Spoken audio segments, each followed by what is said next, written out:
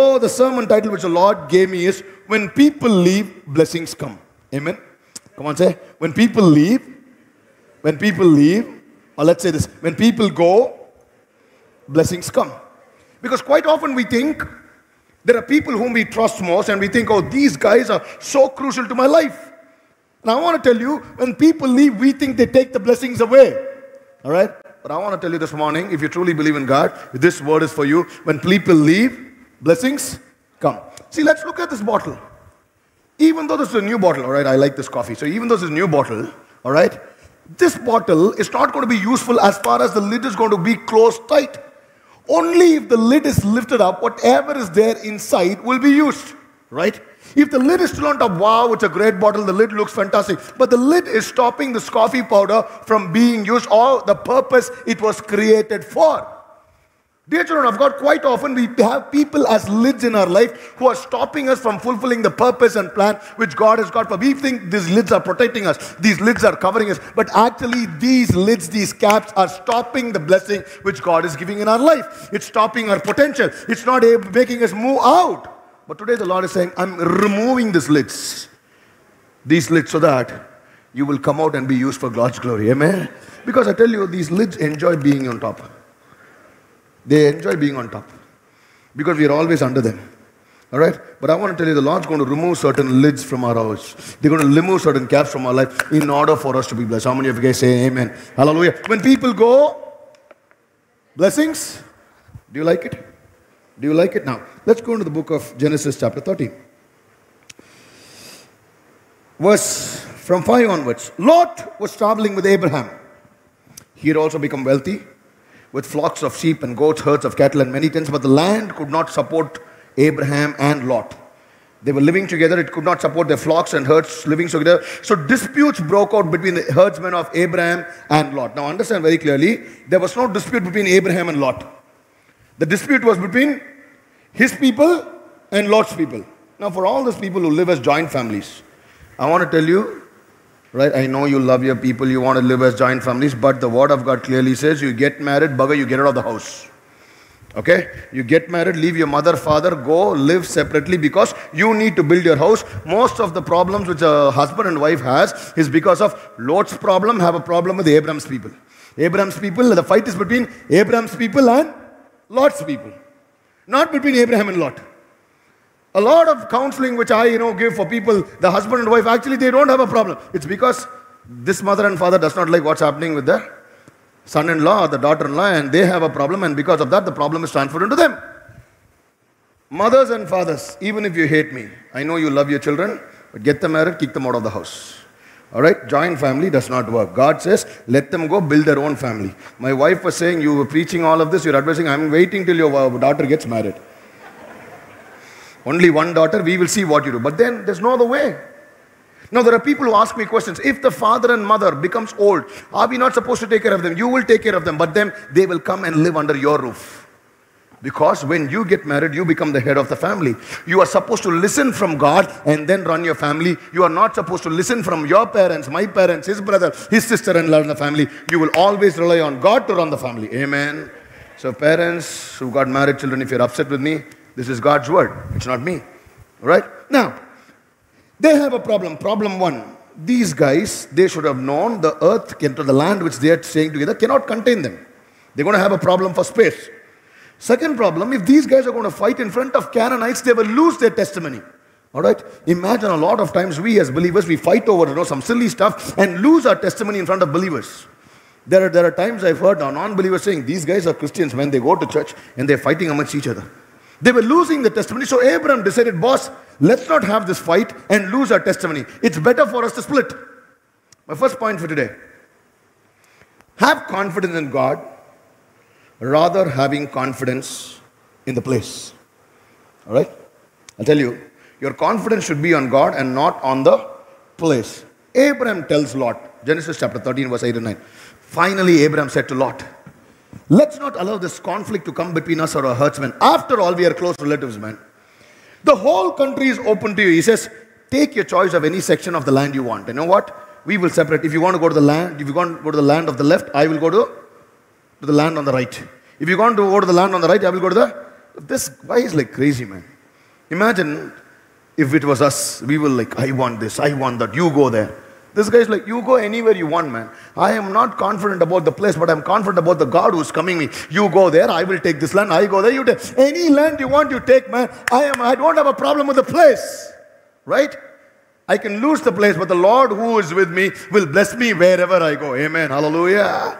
Your confidence is not about the place. Because Abraham, being the senior guy, he could have taken the opportunity. He said, boss, I'm senior over you lot. Give me the first choice. I will make a choice. No. This guy said, boss, wherever you want to go, you go. I am not bothered about the place. I am confident about the Lord. Wherever I go to the right or I go to the left. I am so confident wherever I go, the Lord will bless me. Amen. Hallelujah. This morning, dear children of God, you need to be confident about God who is coming with you and not about the place you go. Hallelujah. Wherever you go, you need to teach your children this as well. Boss, it's not about the place, it's about the presence of God. Amen.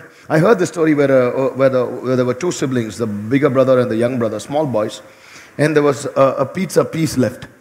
The younger brother was fighting so much, he said, this piece belongs to me. And the elder brother gave it. All right. And the mom came and asked the brother, why, how can you give it, man? Didn't you want that pizza? Did you like it? He said, I liked it. And my brother wanted it, so I gave it. What about you? He said, my brother does not know about our father. I know my father has a full pizza for me. It's all about giving just one piece for my brother. If you really know your father, you will not be worried about that one piece of pizza. You will like, boss, take that one piece. My father has an entire pizza. He in fact will open an entire pizza shop for me and feed me continuously. Hallelujah. Come on, put your hands together for the Lord and say, this is what it is. Oh. Second point. Do not succumb to what you see. Have faith in what you don't. All right? We all know this verse, you know. We walk by sight. We walk by faith and not by sight. But the problem with this, always it's all about sight. Don't succumb to what you see. Quite often, there's always this constant battle between sight and faith. Right? Constant battle between what we see and what we need to believe. Because what we see, what's in front of us, convinces us. Oh, this is the truth. This is the fact. This is practical. And this is nice. What we see is nice. That's what happened with Lot. Lot, as soon as Abraham said this guy jumped. Okay, Lot was ready. He jumped. Okay, verse 13:10 says, Lot took a long look at the fertile plains of the Jordan Valley. Everything is fertile, man, looking too good. The whole area was well watered everywhere, like the garden of the Lord or the beautiful land of Egypt. This guy fell into the lust of eyes. He looks at everything like, wow, man, this is nice. For not even a moment he thought about asking, Abraham for a suggestion. Abraham, Uncle Abraham, you are the senior guy. Why didn't you make the choice? Or, Uncle, can you tell me which land to choose? As soon as you get a chance, right? The children know till they grow up, they're like, Daddy, should I wear this? Mommy, should I wear this? When you marry, you don't ask us anything. But otherwise, till then, you're like, given a chance, people want to jump. But then when you do this, please don't go by appearance, by what you see. Today I want to tell you, let's look at the difference between how godly people and worldly people make choices. When somebody wants a place, look at how the worldly person makes a choice. He's like, when I choose a place, do I get a better lifestyle? Will I get a better salary? Is better scenery, better access, bigger car? Are there malls? Would there be theaters? And most importantly for people, when they choose a place, are there restaurants? All right? Because always it's about, will I get this food, that food? And always, this is how people make a choice. But then when godly people make a choice, you need to be very careful about the spiritual impact of the people around you. What is the spiritual atmosphere of the place I'm going to choose? Will I have a good church around the place I choose? Will my children have a good kids church? Is there a word-based spiritual church where I'm going? Our choices need to be based on spiritual godly advice. Because quite often we watch the movies, we watch the songs, we look at the videos in YouTube and like, wow, that's the place where the water and the honey is running.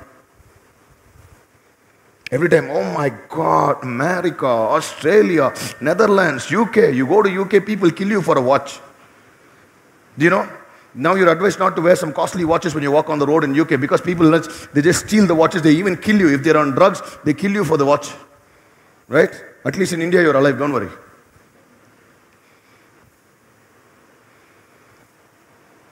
Sight. Oh my God. Today, just people are bothered about, how you just make this instead. Because I think, somewhere 3 days back, I was in a meeting. One sister wanted to take a picture. Like, I was posing for the picture. And like, Pastor, very, very sorry. I forgot to switch on the filter.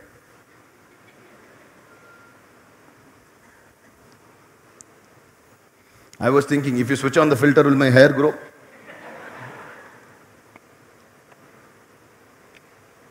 Don't make decisions on what you see.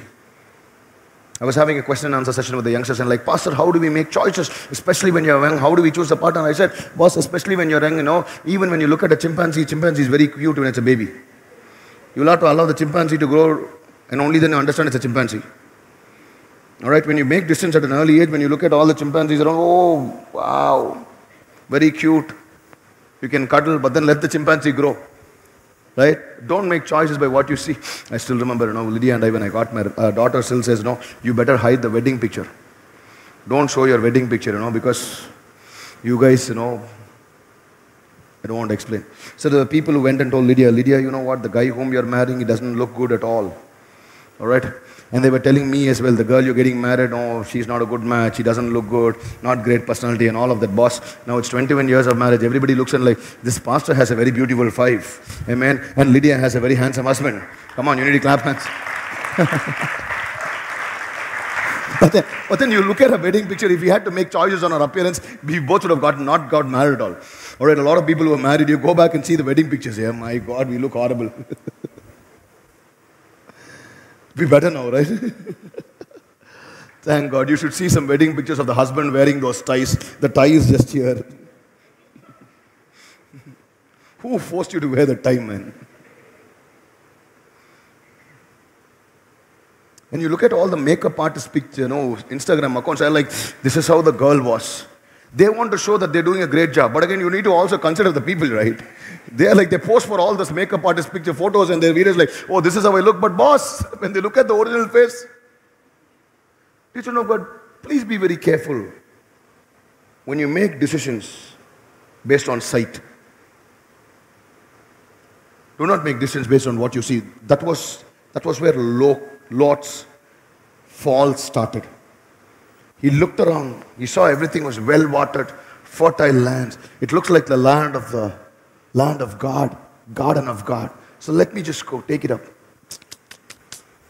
Boss, my God has the power to make the wilderness into the Garden of Eden. Hallelujah. I will not see and decide. I will have faith and decide. That's what God wants to do in your life, man.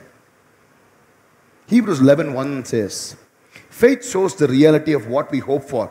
It is the evidence of the things which we cannot see at all. Through the faith, people in the days of old earned a good reputation. By faith, we understand that the entire universe was formed at God's command. But what we now see did not come from anything that can be seen. What you now see. Right? When we started church, we had just 3 people. Right? And I was telling, I will be sitting in an auditorium, we will have a lot of people. Last week when people came and yet we had about 2,000 people having lunch with us. Amen. From 3, I did not see all your faces, man, when we started church. You never saw my face, I don't know. But then I did not see all your faces. I never knew you will walk into church today or the last week. But then faith is all about the Lord's going to make this 2,000, 20,000. Amen. Hallelujah. Wherever we walk, that's what the Lord is going to make. And we're going to have innumerable souls. Hallelujah. And we will see all those souls which we did not see at all. So it's not about walking in sight. The third one. I like this. Okay, say I like this. Don't be focused on going to a place that is blessed. But believe God to bless every place you go. Amen. Come on, say loud amen. Don't be focused on going to a place which is blessed. Alright? You think, oh, this particular, no, everybody sends me this, in recent times, people know how to market the best cities in the next 5 years. Alright? The top cities, I read a proper research document last week. For 2033, The fastest growing cities in the world, top 10 fastest growing cities in the world, and the top 4 cities in the top 10, do you know where they are? Do you know where they are? By 2023, these will be the top cities in the world. Do you know where they are? Top 4 cities? India. The first city they're saying is Bangalore. The 5th city is Hyderabad. 6th is Bombay, Delhi, 4 cities. Chennai, of course, is not there. But then our belief is, if we are in Chennai, this will become the top city because we guys are here in Chennai. Amen? That should be a faith. Don't look at this data. Pastor, Bangalore is going to be the number 1 city. Let me move to Bangalore. By the time you go to Bangalore and settle down, another picture will come and say, Chennai is going to be the next top city.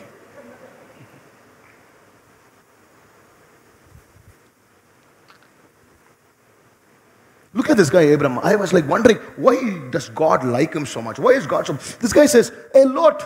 The whole countryside is open before you, man. Take a choice of any section of the land you want. He's like, take any land you want. Right? And then he says, we will separate. If you want the land to the left, I will take the land to the right. If you want the land on the right, I will go to the left. If it was us, you know what we would have said, told Lord, give me 6 months to pray. I will pray and tell you which land God wants me to take and wants you to take. Or after 6 months, this guy will care. Now give me another 6 months because I'm going to Pastor.REENUKUMAR. He's traveling always, so during the week time I'm not able to meet him, but definitely I want to make sure within the 6 months I will meet him. He will pray for Lot, he will take lots and suggest a place. This guy had so much of confidence in God. He said, boss, the Lord is always with me. I listen to the Holy Spirit. Whichever land you want to take this, take anything you want, man. I'm not bothered. I'm not confident about the place, but I'm confident about the Lord who's there with me. He says, boss, you know what? Wherever I go, the Lord's going to bless it. And today morning, I want to tell you, guys, don't fight for properties within your siblings, man. All right? Don't fight for properties. It's ugly. You're like, Pastor, do you know what? You will say all of this. I will tell you, don't fight. You know, in one of the neighborhoods we had a few years back, we had 2 brothers. Amazing brothers. Wow. What brothers. All right? They were loving so much. The father died, man. The father died and I was like, what brothers? Because they were willing to go to any extent to kill each other to get the property, man. And after one brother got the other property, he was like, and still he was scribbling, I'm not at peace because I know the other brother has done witchcraft for this house. Why the fight? Because even after you fought and you've got the property, you're not at peace. Right? Look at Abraham, man. You want this property, take it, man. You are like, I'm the firstborn. I need the first floor.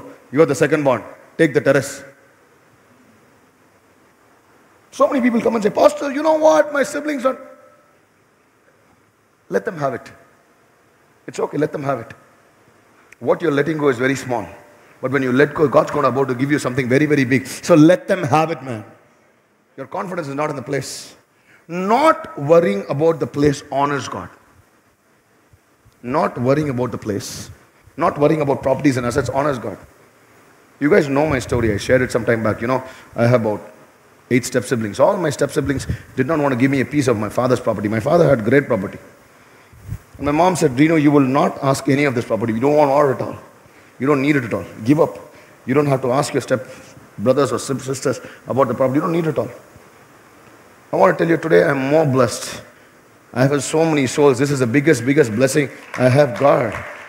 And now I want to tell you, you guys are all my brothers and sisters. All your properties are my properties.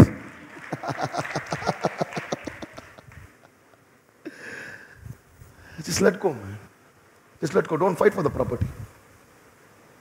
God tells Joshua 1:3, hey, this is what I told Moses. I'm telling this to you as well. Wherever you go, set foot, you know what? I will give you that land. Joshua 1:9, he says, be strong, be courageous, don't be afraid, don't be discouraged. The Lord is with you wherever you go. And that's the most important promise I want. Imagine I go to a place, I like the place, I have the place, but the Lord is not there. That's what happened to Lot. He took a place, fertile, wonderful. He did business with Sodom and Gomorrah. All crazy, man. That's Las Vegas, that's Bombay. Lord was not there. Give up those places, man. Don't be fighting. It's okay. I wrote this. The world tells us that blessed and successful people come from blessed and successful families. But the Bible tells us, blessed people make every place they set foot a blessing. Let me repeat this for you. The world tells us that blessed people or successful people come from successful backgrounds and successful families. That's what the world tells us. Oh, you know what? You know what family he comes from? He comes from this family, man. He comes from that family. Do you know who is grandfather? I don't have great respect for such people. You know why? Because they have not accomplished anything on their own. You don't live in your grandfather's glory, man. But if you are called by God, you are set up by God, you are a person who is blessed. Wherever you set foot, that place will become a blessing. Amen. Hallelujah. Come on, give it up for Jesus. Wherever you set foot. We want to live in this Father's legacy. Not the world's father's legacy, man. My fourth point today. Your decision might appear foolish to the world, but it's okay. Come on, you tell your neighbor, it's okay. It might appear foolish to the world. Because Abraham settled in the land of Canaan, Lot moved his tents to Sodom and Gomorrah. And Abraham was moving from place to place. He could not settle in one place because he had a lot of cattle. He need pastures. He had to move from place to place. And wherever we moved, the Canaanites also had their own houses. So this guy could not settle in a place. He was moving from place to place. And somebody would have told Abraham, you made a foolish decision. You should have chosen those plains and not allowed Lot. Abraham was already hurting. Man, this guy Lot, whom I loved so much, he made the choice, he's left. All right? And Abraham's now hurting. And people would have said, you made a foolish decision, man. You should have held on to that place. You shouldn't have given. Especially after we give up, we have these people coming now. You acted like a fool, man. God, ask you to be like a serpent also. That's what the Bible says. Be, was calm as a dove, but wise as a serpent. You should have been a serpent. People come and tell you, you made the wrong decision. You chose the wrong job. You chose the wrong place. You chose the desert, man. Right? You chose ministry over money. Right? You gave up all the money. You gave up your worldly job. Chose ministry, man.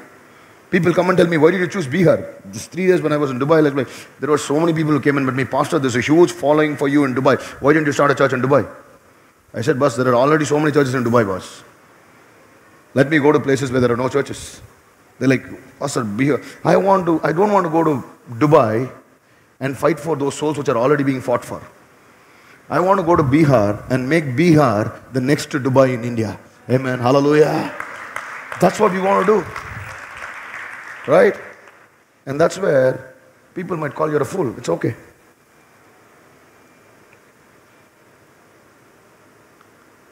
People still call me a fool for leaving Australia and coming back. They're like, everybody goes to Australia to get their PR. While you were about to get the PR, you came to left Australia. And like, after all places, do you have to come to Chennai, boss?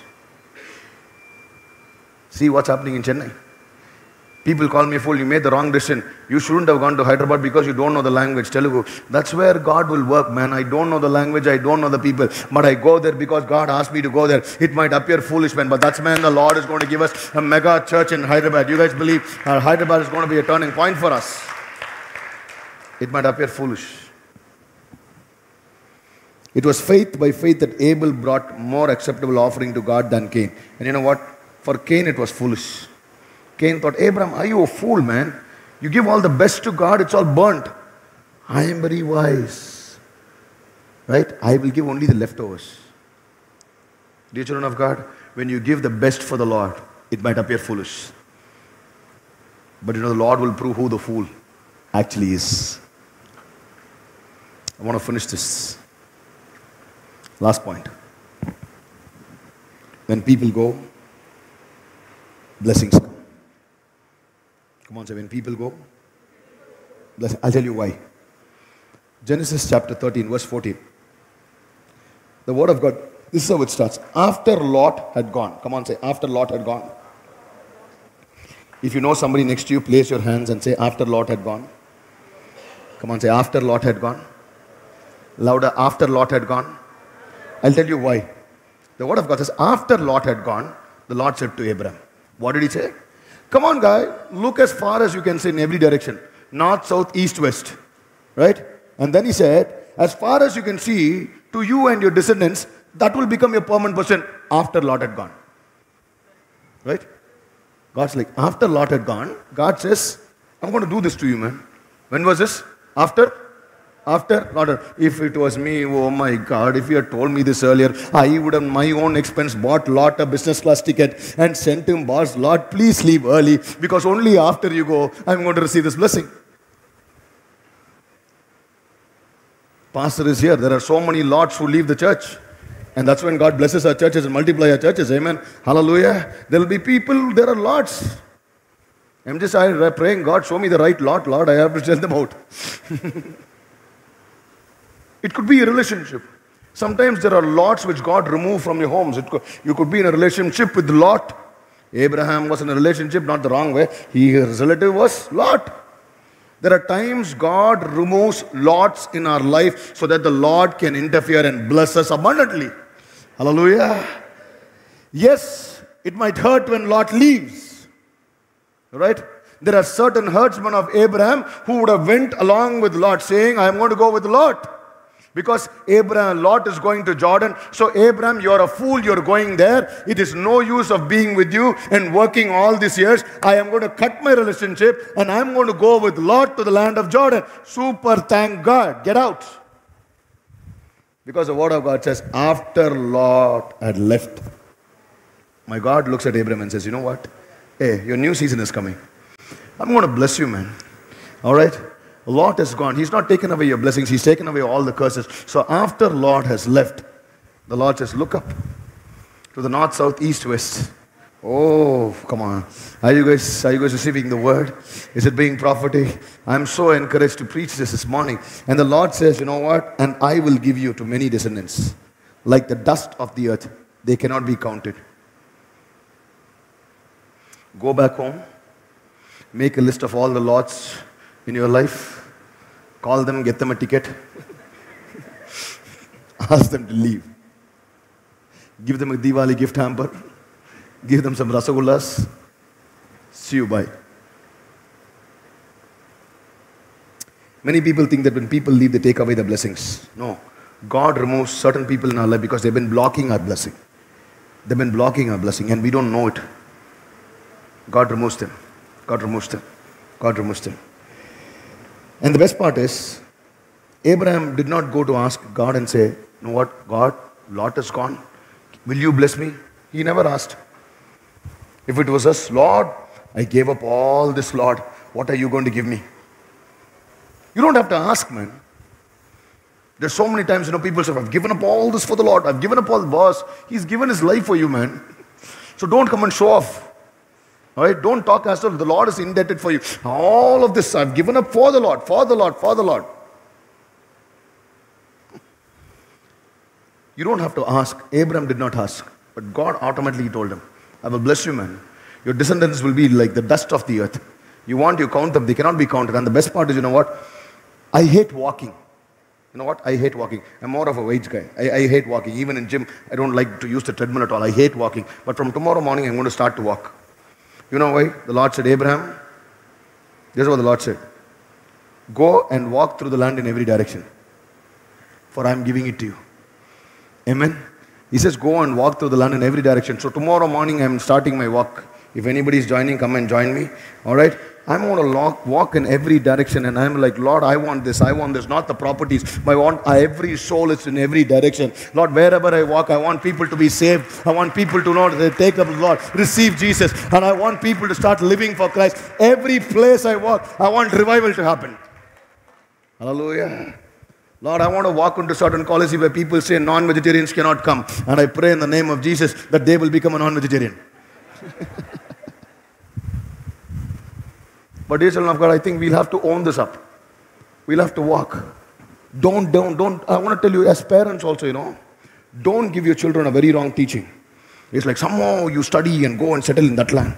Somehow you study, somehow get the visa, man. Go settle in America. Go settle in Australia. Boss, if God had to take them, let them go there. But then, don't ever think just because they go there, they're going to be blessed. I visit so many countries, man. You should see the pathetic situation. Right? The guys wouldn't have lifted a cup at home. All right? There, they work in restaurants, washing vessels. They might put great postings. I am in Times Square. Times Square corner restaurant washing vessels will not be placed. No, I am not saying people should not go abroad, man. You should go. All okay. But your mindset should change that if I go there, I will be blessed. No. Don't tell your children that. Because there will be times they will not be able to go to certain places. Just because you did not go to a certain place, don't think you will not be blessed. Thank God I didn't go there, because here I'm going to be blessed. Hallelujah. So your confidence is not in the place, your confidence is God. So as parents, we'll have to teach our children, boss, it's not about the place, it's always about the presence. It's always about the presence. That's what David says, even if I go and make my bed in hell, my God will still be there. Hallelujah. And that's what we'll have to teach our children from their childhood. It's not about Australia, America, Antarctica, UK, Ireland, Netherlands. No matter which land you are. It could be Uganda, it could be Nairobi, it could be Kenya, it could be Gumudipundi, it could be Katihar, Bihar. Anywhere you could be. But the Lord will make sure you are a blessing there. Hallelujah. That is what needs to be taught to our children. If you go into a dark room and you go with a candle, the room is dark, but the small candle can bring light to the entire room. It's not about the room, it's about the candle. Today I want to tell you, you can walk into any dark place, but be the candle that bring light into people's life. Don't be bothered about the dark rooms, man. Don't try to get into a room where there are already too many tube lights. There are already too many tube lights. You don't want to be the next tube light, man. You know what I mean, right? There are enough tube lights in a hall. Don't want to be the next tube light, man. I will be the candle, only candle in the dark room. I will be the light which brings light to this entire dark room, man. I don't want to be another tube light. Hallelujah. So I want to encourage you this morning, man. Have faith, have confidence in God, not in the place.